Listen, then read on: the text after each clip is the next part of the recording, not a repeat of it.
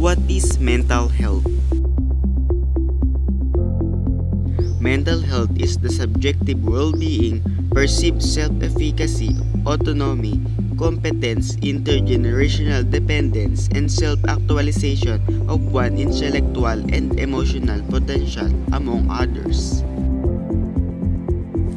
Mental health and substance use disorders account for almost 8% of the global disease burden and make up the greatest economic cause of non-communicable diseases in low and middle-income countries.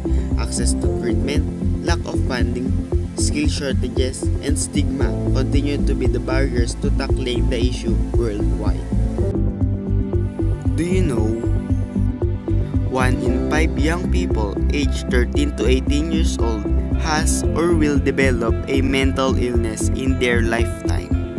Youth depression rates have risen from 5.9% to 8.2% since 2012. Depression symptoms can impact performance in school and interfere with personal relationships. Mental illness can affect people of any age, race, religion, or income. Mental illness is a medical condition that disrupts a person's thinking, feeling, mood, and ability to relate to others and daily functioning. Due to the rising of people with mental health disorders, the government made a global initiative for mental health. But first, what is a global initiative? Global initiative is the programs and projects which help to address global health issues, concerns, and trends. Today, we were talking about global initiative for mental health.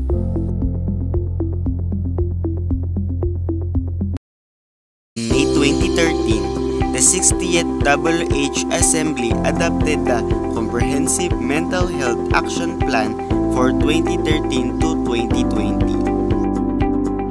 Comprehensive Mental Health Action Plan for 2013 to 2020 is the result of extensive research and consultation by stakeholders, member nations, academic and non-government centers across the globe.